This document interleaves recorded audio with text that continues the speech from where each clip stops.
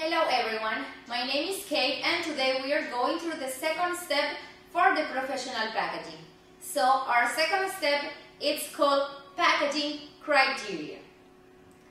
So when talking about packaging, it's very important for you to let us know what you are looking for in the packaging. Then also it has to start from you telling us which is the product that you are going to package and what are the requirements for that product. Any other detail that you are looking for is also very important for us, so that way we can assure that we will meet your requirements. So when talking about criteria, we have to think about some details. We can start with the packaging criteria or the kind of bag that you are looking for. So are you looking for a custom printed bag or are you looking for a stock pouch? The material criteria. Are you looking for a plastic bag or are you looking for a paper bag? What kind of barrier you need? So, are you looking for a metallized pouch or a non-metallized pouch?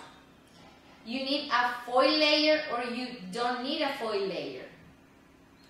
Are you looking for a pouch that can protect from light, heat, oxygen, and humidity? What are the feature criteria that you are looking for? Do you need a handhold in your bag? Do you need an oval window? Do you need a tear notch? Do you need a zipper so that way your bag can be a resealable bag or non-resealable bag? Do you need a valve? Are you packaging products like coffee? So if you are packaging that kind of product, for sure you will need a valve. So that way your product can have a longer life. So all the below details are very important because that can be the difference between your product and somebody else's product.